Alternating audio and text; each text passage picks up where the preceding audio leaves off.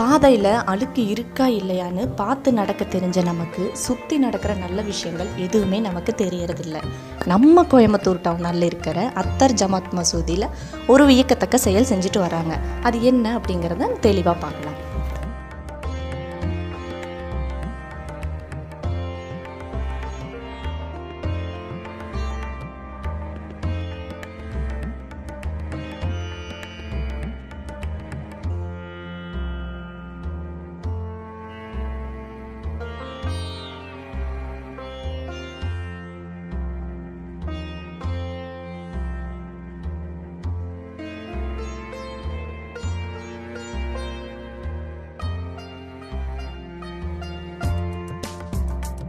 மசூதிக்குள்ளே தொழுக போகிறதுக்கு முன்னாடியே அவங்களோட கையையும் காலையும் கழுவிட்டு தான் போகிறாங்க. அதுக்காகவே ஒரு பெரிய தண்ணி தொட்டி அமைச்சிருக்காங்க.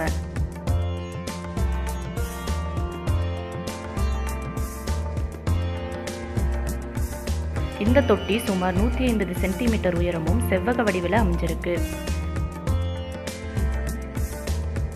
இங்கே வெளியே போகிற தண்ணி எல்லாமே நிலத்தடி நீர் சேமிப்பு தொட்டியில் சேமித்து வைக்கிறாங்க.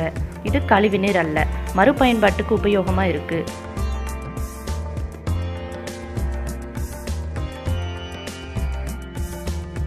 மழை நீரை சேமிக்கிறங்கிறது மழைக்காலத்தில் மட்டும்தான் நடக்கும். ஆனால் இந்த நீர் பாதுகாப்பு அமைப்பு ஆண்டு முழுவதுமே நடக்கும்.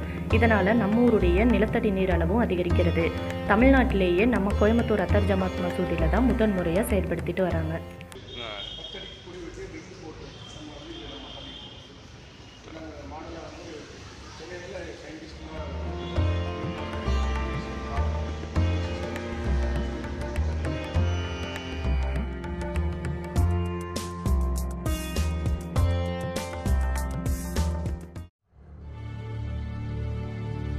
தனி ஒருவனுக்கு உணவு இல்லை எனில் ஜெகத்தினை அழுத்திடுவோம் அப்படின்னு பாரதியார் சொன்னார்.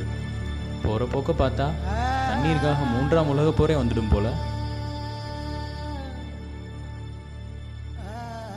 முற்பகல் செய்யின் பிற்பகல் விளையும் எடுத்துக்காட்டாக ஓசோனில் ஓட்டை, கடல்நீர் மட்டம் அதிகரிப்பு, பெருவெள்ளம், கடும் வறட்சி, பருவமழை மாற்றம், இப்படி பல விஷயங்களில் மனிதன்தான் பூமியை அழித்து கொண்டிருக்கிறான்.